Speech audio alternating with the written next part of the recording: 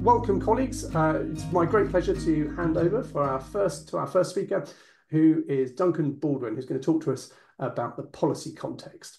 Duncan, welcome. Over to you. Thanks a lot, Steve. Hello, everyone. Great to see you.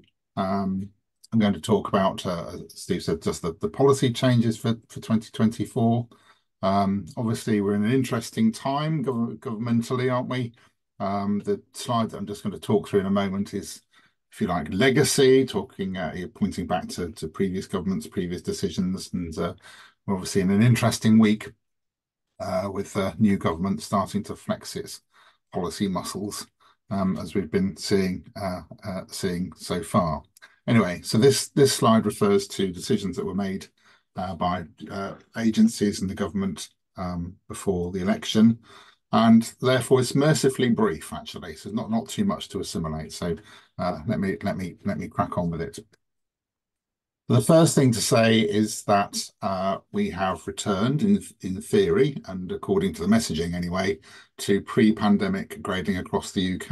And I can hear you all say, "Well, hold on a minute, didn't we do that last year? I thought that was the whole point." Well, yes, we did that in England. Education's a devolved policy area.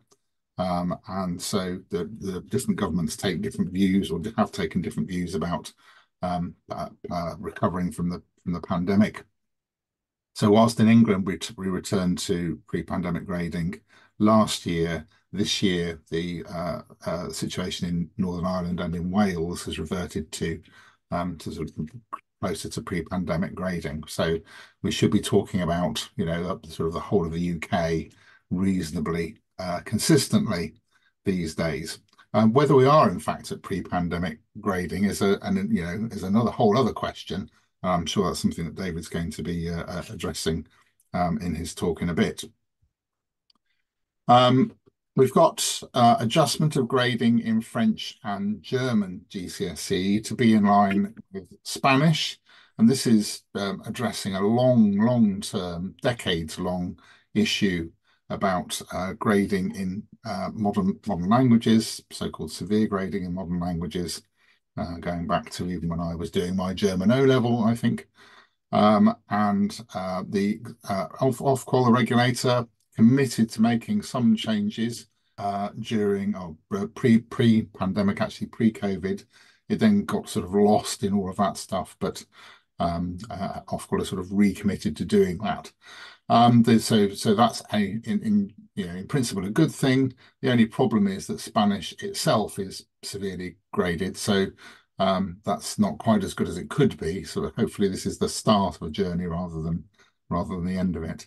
Ofqual also confirmed that they'd be adjusting grading in computing as well, and you can see that in the results for this year that computing has been more generously graded at the higher end of things, particularly. We've got some new VTQs, we've got some new tech awards, which means that as with any new qualification, it'll take a little while for that qualification to embed, and as teachers get familiar with the spec and so on. And it also means that any sort of similar types of qualifications you can't really track year on year, if you like. So it's a sort of clean start with those qualifications.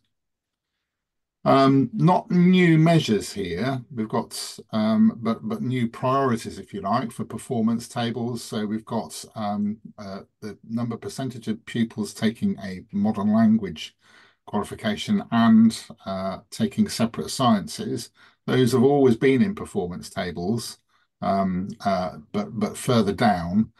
This is a sort of Nick Gibb last gasp policy change, I would say. Those two measures are being elevated so that they're up with the other sort of headline measures. So they'll be visible, more visible than they have been before. Universal credit, obviously that's been around for some time now, but its impact and what it sort of does to the population, or the population of the free school meals population, is sort of continuing to change over time, and it means that It's really, I think, quite difficult to sort of pin down exactly what that cohort looks like, and makes it even more difficult to think about, the gap, if you like, and what that gap looks like, because the population is actually sort of different year on year. I'm delighted that we've got Andrew from FFT. FFT have always been fantastic in terms of sort of charting the impact of poverty and disadvantage on attainment. And I know they're doing a great job to sort of track the impact of universal credit. I dare say Andrew will have some things to say about that in a bit. The next one is that level 3, so this applies to level 3 qualifications, level 3 VA measures return this year at the earliest, is what it says, is the sort of the last printed material from the DfE. I have checked with the policy officials concerned, and they have got back to me and said ministers aren't quite sure yet whether they will actually return. It's still under consideration. I think the ambition is that they will, but the decision hasn't finally been made. I would imagine they're running the numbers to see if they make sense. I think David may well talk a bit more about why that is potentially problematic. So we might be saying hello or welcome back to level 3 value added, but of course we are saying farewell, or at least, or I don't know if it's farewell or au revoir to Progress 8 for a couple of years. No Progress 8 in 25 or 26, as you know. I know you're exercised about what you will do in its absence. And I guess our new government might be sort of quietly pleased that it's got this sort of 2-year hiatus to think through what it will do, if it will change it, if it will amend it, or what it will do. We will see. Don't know yet, but we will hopefully find out before much longer. So that's it. Not too much to worry about in terms of policy. So my great pleasure to move us on, hand us over to my friend and colleague David, who will talk about the details of what's happened. Good afternoon, everybody. A brief list there of the subjects that we're going to cover. Some of them will go into what Duncan was talking about in more detail. So if we could begin with the key concepts. Next slide. So those of you who've been to these presentations before, many of this will be familiar to you, but for the benefit of those who've not, 3 key things. Firstly is around the average, and I've always used the Mona Lisa because the dark green rectangle is actually the chromatic average of the Mona Lisa, and yet you can see very visibly what you miss by just going for the average. The next one is that it's really important you always compare like with like, and use the phrase apples with pears. They're both lovely, but you mustn't directly compare one with the other, or mix them all in together.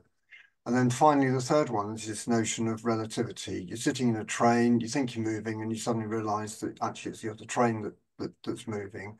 And that's still particularly the case is, have things moved nationally? Is it your school? Which is shifting? What's going on? And does an average movement conceal variation within? And that is something that we'll particularly be coming back to, and then trying to quantify what is the relative movement that's taking place. Next one.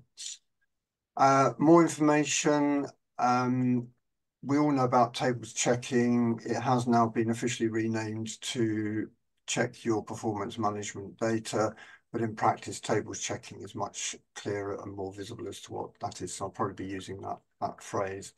And then we'll be getting the performance tables as usual, mid-October, and hopefully subject transition matrices, etc., etc. So we'll get loads of stuff out mid-October. As schools, you should still be getting stuff towards the end of September. We can start to work things out from that a little bit. Next one. So this is just to recapitulate the attainment situation. So up to 2019, we'll call normal. We then had CAG, then TAGs, then 22, which was supposed to be midway. Actually, it was a bit more generous than that. And then, as Duncan said, 23 in England, because Ofqual has jurisdiction only over England, should have been back to 2019, 24, the same, and so on. And we'll look. I've put the Ofqual briefing up there because their strong message is that grading continues as normal this summer. Next slide. I've put a couple of slides together from the media headlines in the weeks and days before the result, partly to give you something to reference to colleagues, governors, parents who will have picked up on this perhaps public messaging. And as Steve said, one of the things we'll be doing in this presentation is actually unpicking what's there. But we can see that it's a message, a pretty gloomy message that was coming out. GCSE grades have fallen, regional divide still there. Next slide. The left-hand ones were a few weeks earlier when some reports came out saying that they were going to be the worst exam results for a decade, dropping right down to 30%. Sorry, can we go back? I'm sorry, I thought I'd set my phone. So can you go back, Steve, please?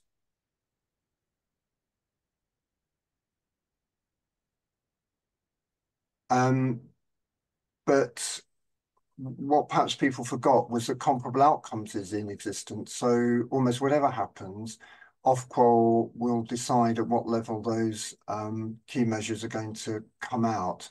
And to do that, they do use the national reference test. And I think it was interesting that actually, although English went down, maths went up. And so actually Ofqual officially decided they were going to make no change to the grading on the basis of the national reference test. You'll notice that I've put references in little green boxes so that when you get the slides, as Steve said, you can actually click on those and go and read them in more detail for yourselves. And all the way through this, I've tried to give you the original URL so that you can go back to that. Sorry, Steve, if you could now go on to the next slide. So now we're going to sort of start to look into it in slightly more detail. And within the context of that gloomy message, what we're going to see is that actually the results in 2024 are pretty similar to 23, some up, some down, but there is quite a lot of little different variation. Do remember we are still in the shadow of the really big percentage changes that took place in 2021 with CAGs and tags, and then coming back down in 22. So everything that I'm going to be saying is about small changes relative to what's going on, but that's going to be part of the new normal, is coping with or reviewing small changes rather than the massive ones that we dealt with over the last 4 years. So left-hand side, you can see the threshold measure for 4+. 24 is pretty stable relative to 23, but moving to the 7+ threshold, you can see that green language, red maths, and purple all subjects have all actually shifted upwards. English literature has gone down slightly, and we'll explore that a bit more in the next slide. An average point has also sort of stayed the same. Blue enough. Next one. So to see this in a bit more detail, let's look at everything relative to the 2019 baseline. So we're setting that as 0, and a few key overall takeaways, and I'll look at things in detail. Firstly, that English language is different from English literature, but that's an interesting subject looking at it from a senior manager perspective, because usually it's the same teachers who've taught both. So that removes one of the variables in your subject comparison. And if we look at 2019 to 2023, we can see that literature and maths were similar. They went up about 6%, something like that, whereas language and subjects went up by much more. And that's the same at both the 4+ and the 7+, and then the average point also went up. So we had this sort of clear pattern then, but it's become different in 2024. So let's go through from the left. 4+, almost everything is now a little bit above where it was in 2019, but sort of stabilizing, apart from literature where there's a dip. Going to the 7+, most subjects have actually edged up a fraction. but literature is now actually below where it was in 2019. And if you do it relative to English language, there's actually a sort of 2% gap. So relative to what was happening in 2021, that's not a lot, but it just starts to nudge things, and people are starting to look at smaller differences rather than the big ones. But the thing to note there also is that if you look at the numbers of pupils without any awarded grade in English literature, that's increased up to 2.2%, whereas English language has dropped from 1.6 to 1.3%, getting back towards pre-pandemic levels. Why is that? Is it perhaps, schools are incentivized to enter people for both lit and lang, so to get the double counting in progress aid? Is it that sort of 1% minority of pupils, they turned up to the language, but they just voted with their feet on literature? I don't know, but something to look into. And if we look at average score, we can see that, again, most things are above where they were in 2019, pretty stable, apart from literature, which has had this dip.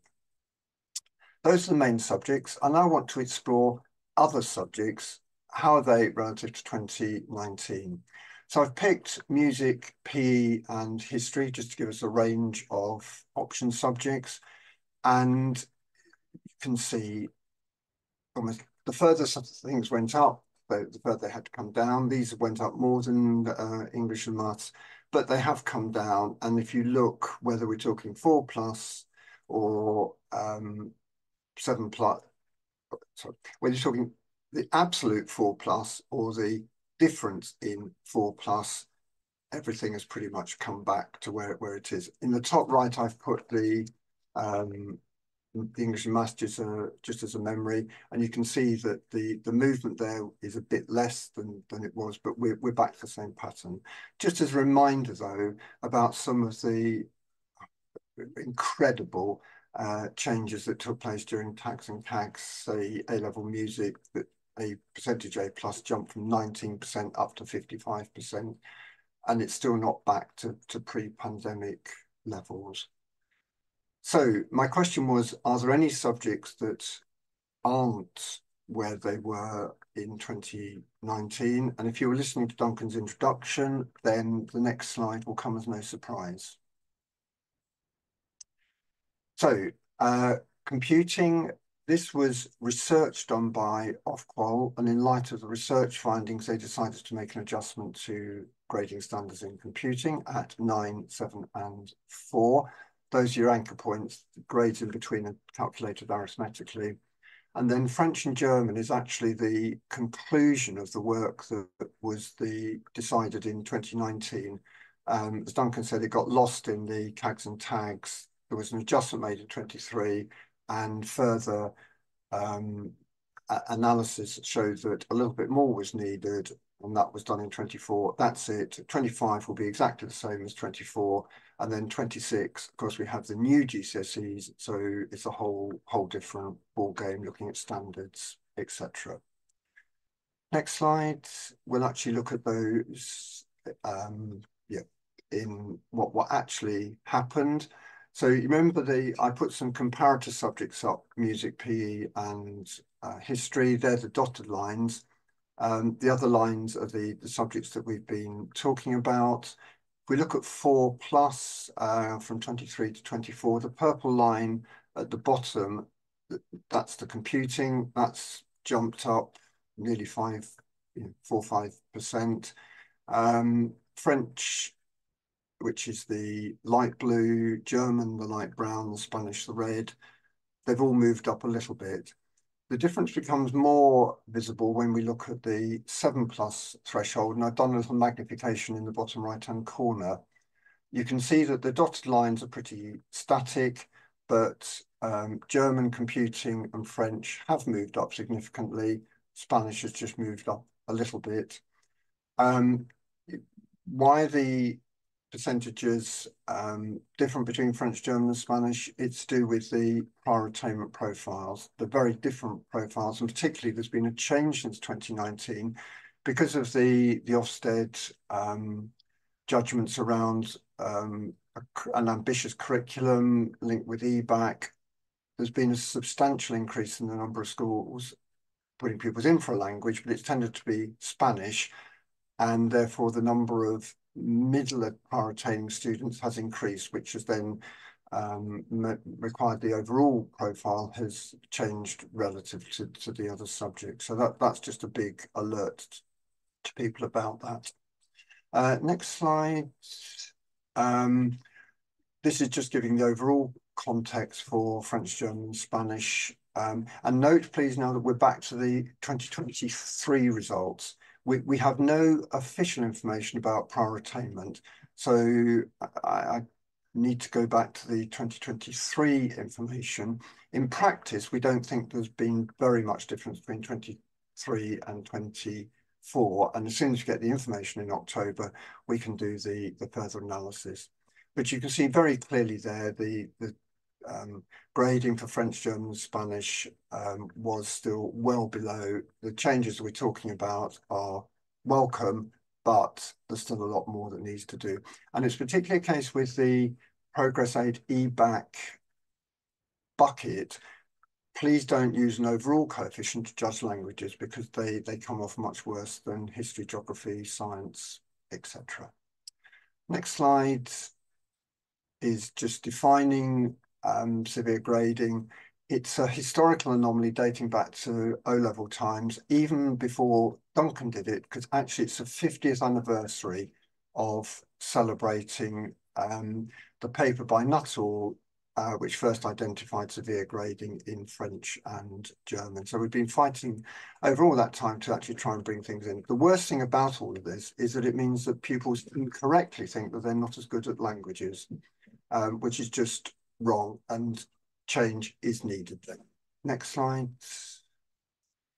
National A8, oh sorry, can you, we don't know the official figure. Again, that will be released, but you can see on the left that the average has come back down, but actually in the A8 it's now a little bit below where it was in 2019, which is a different situation that we saw from the thresholds, etc., for other subjects. And a little bit later in the presentation, I'll show you why that is the case. The EBAC, which is your science and your language and your history and your maths and your English, is sort of back to where it was. Next slide, please. This is just to highlight to you just how much variation is normal. It's very typical to be at least 5%, even up to 10% in a subject from one year to the next. And if we remember back to the slides initially, you'll see that the average centre change pretty much marries up with the national percentage changes as well. But do look at that analytics site. There's all sorts of fascinating stuff in there. Next one. This is just to remind you where the current official information is. It's still referring to 2023. As Duncan said, we still don't know what those final decisions are. They've stopped doing the statement of intent in July, and we just need to wait. An updated version gets published at the same time as the performance tables in October. Next slide. So this slide shows you how the DFE 23 attainment aid compares with our collaborative estimate for 2024. And you can see that actually they are quite similar. So using the DFE 23 figures on download day wasn't a bad estimate of the progress aid. Our feeling is that when schools do get their actual P8, it's likely to be a little bit higher than that one worked out from the DFE 23. But that should get you into the right ballpark. But thanks everybody who helped with that process. Next one. Again, going back to 23 data, these are the individual buckets taken against prior attainment. Note that compared with 2019, we have to take account of the change in the x-axis. Back in 2019, we were still looking in terms of sub-levels. By the time we look at 23, scaled scores have been introduced at Key Stage 2. So there's a sort of stretch and squeeze going across the x-axis. But the overall pattern that English is the highest, then the open bucket, then the overall figure, and then maths and EBAC. That pattern still continues. But notice that the pale blue open other one is just nudging down a little bit in 23. Which leads us on to the next graph, next slide. This is where we're looking how many of the 3 slots in the EBAC and open buckets are filled by prior attainment. Over on the left is 2016 to 19, and we can see schools are incentivized by progress measures, so they respond. And so the numbers entered for the EBAC rose. By the time it got to 2022, the numbers being entered for EBAC were pretty much the same as those filling the open slots. But then something happened in 2023. There's a definite decline at the lower prior attainment. Again, why? But that's what had the impact on the overall average attainment 8. So it's that not filling the buckets that caused the drop rather than the grades themselves were dropping. Next one. This is just a reminder as to where you can get the performance information when it comes out. And in particular, you have to scroll right to the very end of the web page to find out about the transition matrices. But I've just left that there as a reminder about all the scrolling through and what you can find. Next one. What's going to be available when? Well, as we said, October, we'll get the transition matrices, we'll get everything published at that point, but that's unvalidated. The corrections you make will then appear in January, February, and then when we get round to June, the cycle starts again, and it's really important to check which pupils are going to be included. That's your chance to say this pupil shouldn't be included. Effectively, you're dealing with the denominator at that point, and then the numerator is what you're doing during the September checking exercise. I noted there that the IDSR has much less data than in the pre-2019 frameworks. It's interesting that the announcements from Ofsted in the last day or so do refer to perhaps an increased focus on outcomes, and it would be really interesting to see how that plays out for 2025, but lots to play for on that. Next one.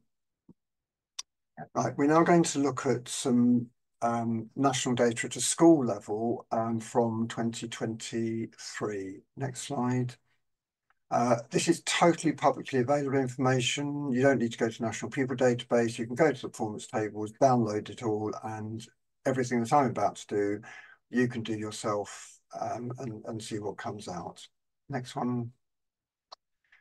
So what I've plotted here, every dot there represents one of the over 3,000 mainstream state-funded schools. Left-hand side is attainment 8, and across the bottom is Key Stage 2 in terms of the old scores, and put the median on there, the lower quartile, upper quartile, and then the national average for attainment 8.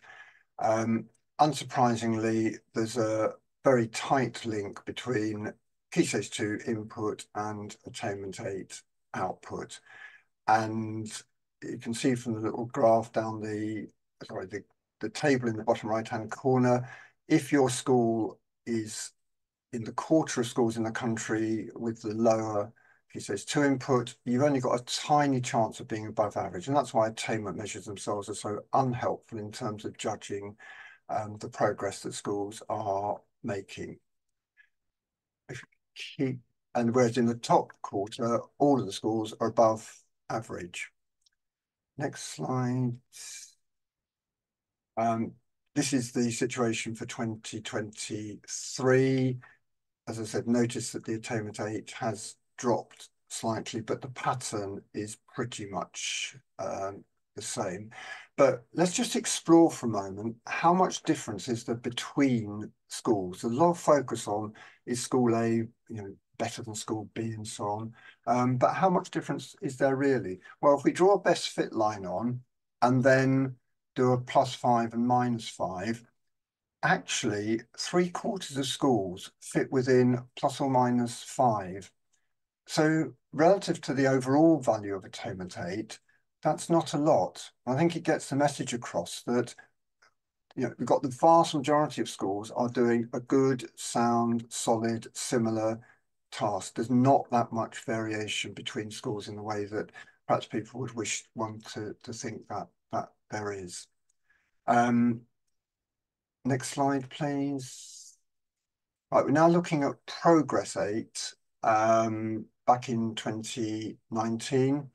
And what we can see here is that if you're in the lowest quarter by prior attainment, actually 1/3 of the schools have got a positive Progress 8. When it first started, it was actually up at 37%. Top end is about 71% of schools are getting a positive Progress 8. So that's the situation in 2019. But what's happened by 2023? Can we move on to the next slide? So you can see that things are starting to skew a bit, and you can look on this as an application of Goodhart's law, is that as soon as you make a measure a target, so I can go back, please, then it ceases to be a useful measure because people are incentivized to hitting the target. And often it's those who have the most resources or who are better placed who are more successful in meeting the target.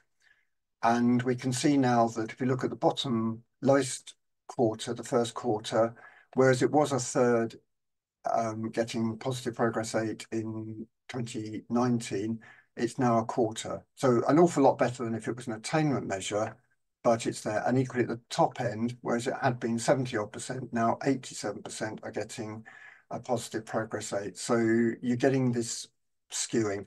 This is not a criticism of Progress 8. This is just using Progress 8 as an indication of, in a sense, human behaviours, school behaviours, parental choice, etc., etc., etc.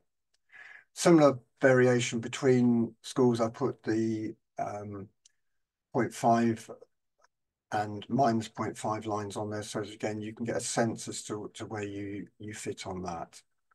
Now, what's interesting is as we're looking at, say, that below the median,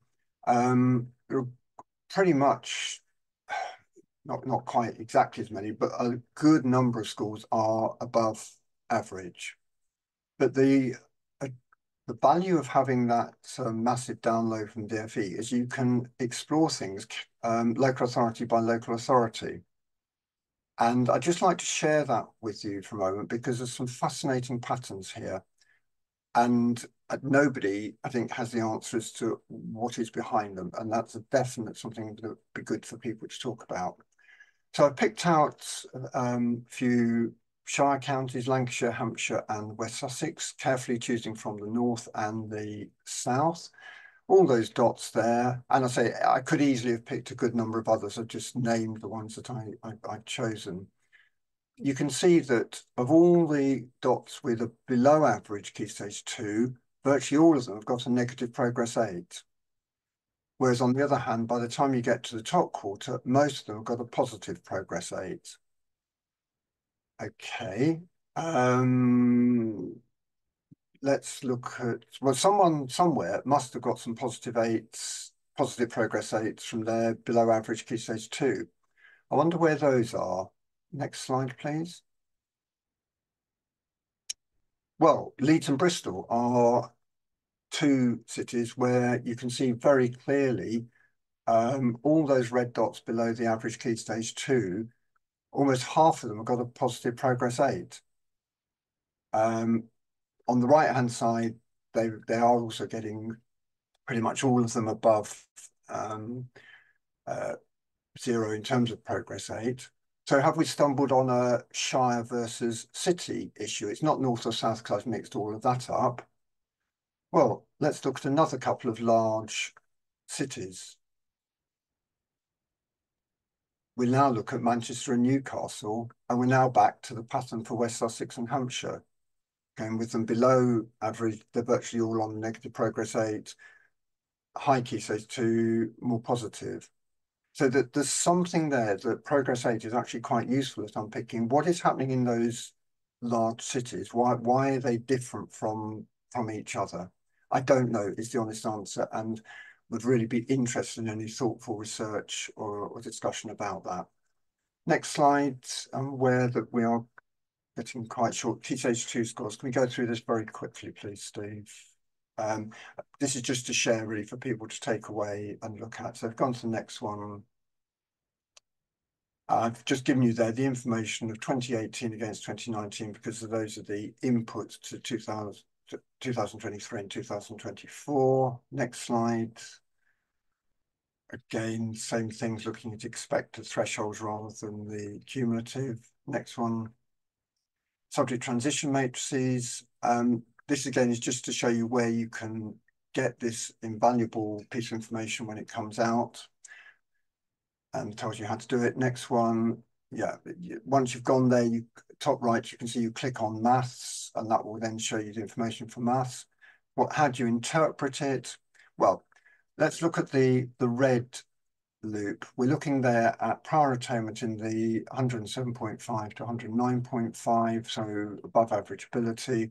It then tells you what the chances are of getting each of the grades, and those are the national figures, and then you can compare your school, and we are doing a like for like because you're looking at pupils with the same prior attainment. Next slide. And also, what's also brilliant is that you can do a drop down by disadvantage, EAL, etc. So again, within your school, you can genuinely be comparing your disadvantage against the national disadvantage. One thing I would highlight though is that beware average. Although disadvantage is on average lower, there is still a spread. There's a 23% chance of a disadvantaged pupil getting a grade 7+. So again, there's a risk of using the average just to lump everybody together in terms of outcomes. It's not. There's a big spread still there. Next one. And again, you can use them to compare one subject with another. That again reinforces the severe grading in French. Next one. And finally, we move towards A-level. I've put a little table there that reminds you about the input, which is GCSE on the left, and the output, which is A-level on the right. We're still not back to normal because the input was the GCSEs from 2022. At least everybody did an exam, so it didn't have a school level difference. But there are complexities, and I can understand why ministers are hesitant around an official measure. So we'll find out in a month's time what they've decided. And the last couple of slides, Steve, just looking at numbers here, just to remind people that we're going through the growth again from the low point in 2020, and then it will all start to go back down again. So there's going to need to be a boom in sixth form provision, but it's only a temporary one, so it's important that it's dealt with. And also the number of people coming through who might be interested in teaching will be going up as the number of pupils drops, but that's about 5 years away. Next one, and finally, this is just looking at the proportions of people taking A-levels out of the cohort, because there was a feeling in, say, 2022 that perhaps students had stayed on at school or stayed in sixth form college because there was less out there. Now, in 2024, we're starting to see a lower percentage starting to go back to pre-pandemic as things more generally start to get back to normal. And that's it from me, I think. Yes, perfect. Thank you very much. Great. Thank you so much, David. As always, a huge amount in there. Really appreciative of that, of all your input. And it's going through at pace here without me, and I'm not quite sure why. I'm going to see if I can do something in a moment. I don't know if it's automated, Andrew. So I will try and get to the bottom of why my slides are moving on mysteriously. While I introduce, next up is Andrew Hill, who's the head of Academy Trust Partnerships at FFT. We're really delighted to have you here with us, Andrew. And I'm going to try and tame this wild beast before it roars off into the distance. But thank you for coming along and adding to this session today, Andrew. We're going the wrong direction. Hi everyone. Anyway, I'll make a start. It's really good to be with you all and see you again for this academic year. I'm going to really continue the theme I've been speaking to many of you about last year, which is looking particularly at disadvantaged pupils. Obviously, in FFT, we break down, go below the level of the headline results here. And in particular, last year, as well as disadvantaged, we were looking at other vulnerable pupils, SEN, the relationship between SEN and disadvantaged, the relationship, there we go, the relationship between other key pupil groups, gender and exclusions and things like that. All of that stuff is to come over the next sort of term or so. So look out for us either at CST events or at FFT, and I'll elaborate on a little bit more of that. However, this afternoon I was asked to come along and flag where we are with our disadvantaged pupils, with our early headlines here. So Steve, if we can move on. There we go. Yeah. Oh, sorry, you'd already moved on. Apologies.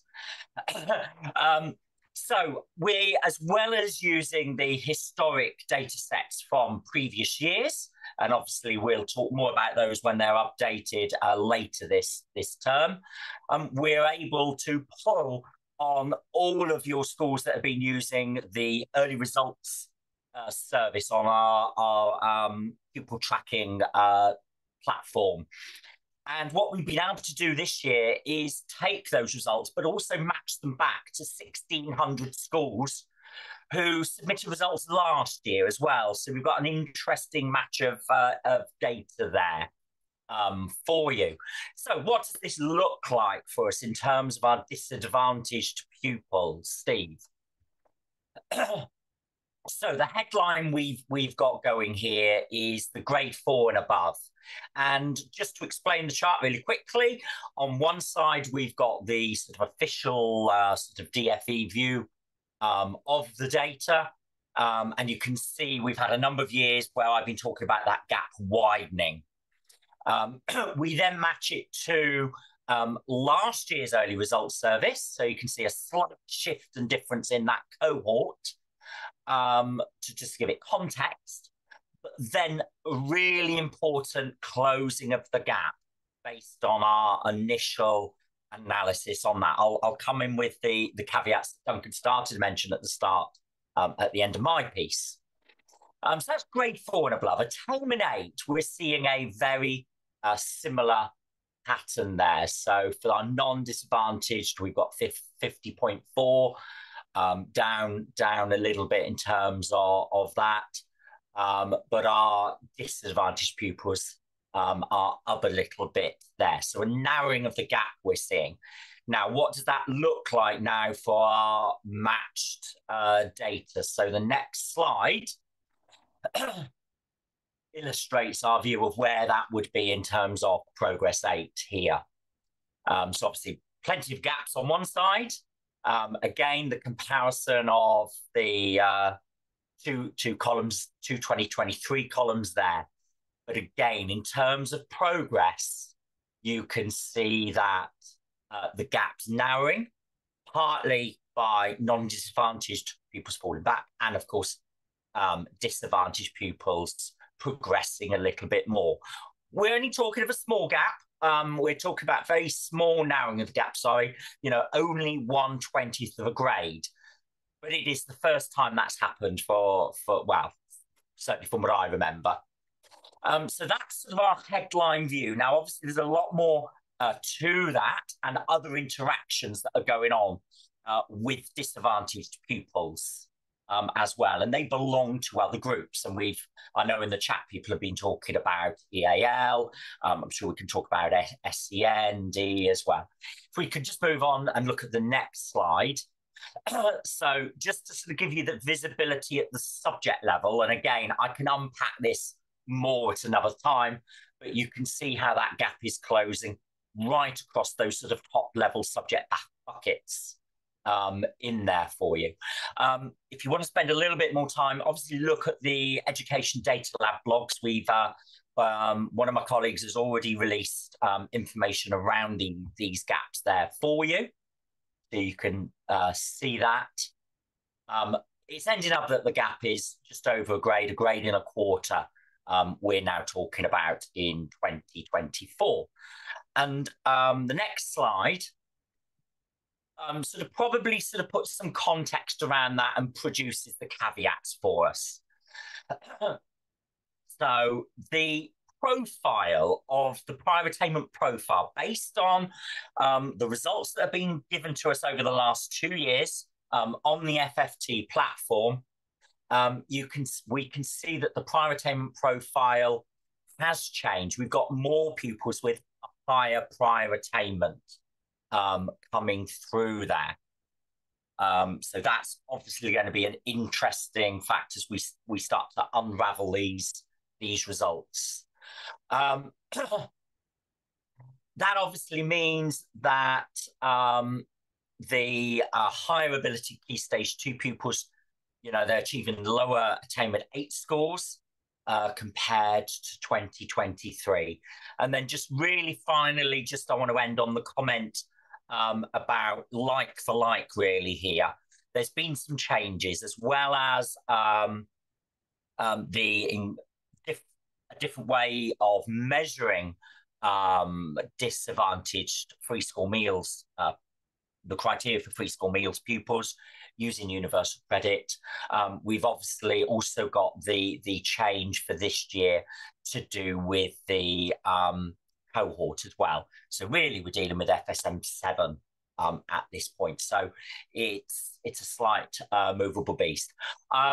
Obviously we'll talk more about this when we've got more time, and we will start to unpack the rest of the results, other key groups, gender, EAL, other factors like that, as we go through the rest of the term. So I look forward to speaking to you, or many of you, at a later point. Thank you, Steve. Thanks so much, Andrew. Really, really, really helpful. It's lovely to be able to bring in our partners to support this session and to add that other additional insight that you've got. And so thank you for that. Next up, it's my pleasure to introduce our final speaker, which is Aidan, who is Senior Product Manager at Arbor. Aidan, over to you. Hi everyone, thank you very much, Steve. I will try to be as quick as possible because I know we're trying to get some Q&A at the end of this. I've just included this slide just to kind of showcase kind of what Arbor is doing and what we're trying to do, and we're trying to transform the way schools work for the better. That's through many different tools and one of the ways that we do that is through partnerships with the likes of CST. If you could just move on for me. We don't need this slide, we've introduced me. Perfect. So as part of the data drop blog series that we've been posting, we've been doing an analysis on the Arbor data sets that we have, which represents about 26% of secondaries at the minute. One of the key things that we found in some of our data drop blogs has been that year 11 attendance is below national average. And again, working in partnership with David and Duncan and stuff like that, we started to question what was the actual impact of that on results, and if we break that down a bit further, what did that do? So if we just move on to the next slide for me. So in 2024 result sets, as you can see, we've broken the data down by individual subjects, and we've also then got the open subjects at the very end there. The key things that this is showing for us is, as expected, students who attend more do get better, but what is the actual gap here? And it shows that maths and science are particularly impacted by attendance. There is a gap of 1.3 points here, which is quite high in terms of when you look at students who are persistent absentees versus non-persistent absentees. Similarly, the open subject seemed to have less disruption here. So the flexible nature of this subject doesn't make it less susceptible to negative effects on attendance and stuff like that. And then on the next slide, and that kind of is mirrored again with the 2023 results. How did that affect the attendance? Maths and science again exhibited the largest disparities, showing the attendance gap to be crucial here. Humanities also showed a marked difference this year. In 2023, it was obviously closed. This year, what was some of the interventions that were put in place there, and how did things work? And as you can see, overall, the 2023 data indicates greater impact on attendance, on the academic performance. So again, the focus that's been put on already for attendance in the 24 academic year, what that has shown to have an impact here, and we can see that already. The key takeaways for us on this, just so everyone's aware, like we know regular attendance is crucial, and we're supporting that as much as we can. Maths and science seem to be particularly impacted here. Early interventions and continued tracking. So as a proactive measure to help address attendance, do we want to then look at maybe introducing some other subjects, interventions here for maths and science? And then also the DfE policies are helping to bring this. So any statutory changes that have come into place since the 19th should provide a framework to help us improve things here. As a side note, I have included the 22 and 21 charts here for everybody, just so a bit more of a continued analysis, but I'm just wary that we have a bit of time. The other thing just to say is this will likely be part of a themed blog series that we'll have on the ARB website, so please keep an eye out for that. Aidan, thank you so much. Colleagues, I did say I would try and leave some time at the end for questions, and probably largely as a result of me being unable to work a PowerPoint, it turns out. We don't have quite as much time as perhaps I'd initially thought. But what I thought I might do, there are a couple of questions that I'll throw to colleagues in a moment. But just while I'm doing that, I did mention at the start, if you've got questions of your own, please do pop them into the chat. And what I'll do is after the session, I'll work with Duncan, David, Andrew and Aidan to see if we can answer those questions and get you some responses that perhaps we might put, for example, in our data leaders community. So please do pop those in the chat. In terms of PowerPoint and video, we will make all that stuff available to you. I think the plan is to put that in our community channels. Particularly in the data leaders one, it will be in now, I imagine, but probably in the school improvement one as well. And so keep an eye out and we'll notify you and sort of let you know through our community platform when that stuff is available. The question that I thought I might just ask colleagues to talk about if they've got more to, I can see Ali saying, how do we get access to the data leaders channels? That's a great question. If you go onto the website and look at the community section of our website, it will show you in there how to access our community. If you're not already part, this is a great stimulus, I hope, to get you into that conversation. But the question we've got is, what is the regional PP gap? Have we got anything, colleagues, on regional PP yet? Or is it too early to say? I don't know if anyone wants to come in and just quickly give us a steer on that. We should have something fairly shortly. Great. And what's that like to look like, Andrew? Do you think is that something that FFT is going to produce as a blog? Is that a data lab thing? We have started to look at some regional analysis. I think we put something out on that. Return in terms of disadvantaged, that'd be something to come when we look at the next data set coming through. But it's something we talked about a lot last year on the 2023. So we'll definitely pick it up during the course of the year for 2024. And it starts getting quite revealing. And when you combine it with other factors like SEND, EAL, you can start to see some of the local variation between schools coming through. Great, thanks, Andrew. And David, you popped your hand up. Come on in. Yeah, it was really just to add for more widely to have it known that questions like that, you really need to be getting to the National Pupil Database, and no organisation is allowed to access that until the performance tables are published in mid-October. I think that's right, Andrew. That's when you'll first get access to that. So really, until then, anything that needs pupil level information is very difficult to get hold of. And as I say, as soon as it comes out, then the researchers can start getting into the National Pupil Days, which I think one or two other questions we're asking around that. The answer is we don't know until that new National Pupil Database becomes available. Really helpful. Thank you very much.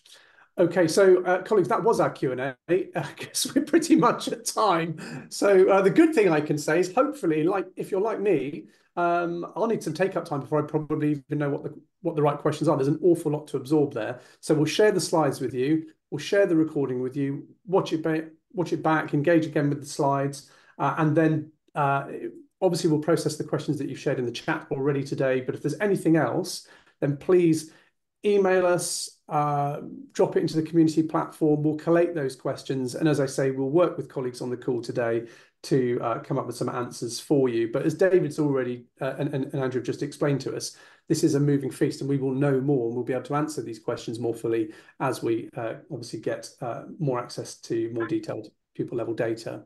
For now, I'm simply going to say a huge thank you to Duncan, to David, to Andrew, to Aidan for their presentations, and also a massive thank you, of course, to all of you for coming along and being part of this session today. If you're tuning in for our Trustees and Governors session, which is coming up in half an hour, you can have a little break, maybe a cup of tea, recharge the batteries and come back ready for that. It's going to be a different sort of conversation. We're not going to be getting into quite the same level of detail that we've just got into in this session. It's going to be more looking at sort of headline data, key messages, things for boards to think about at a slightly more strategic level. And my wonderful colleague Samira is going to be leading that conversation. So if you're tuning back in, I'll see you in half an hour. It's a different link for that meeting, I believe. So just check that, which you should have received through the briefings. Otherwise, I wish you all a good rest of your Wednesday. Thank you everyone very much, and I'll see you soon. Thank you.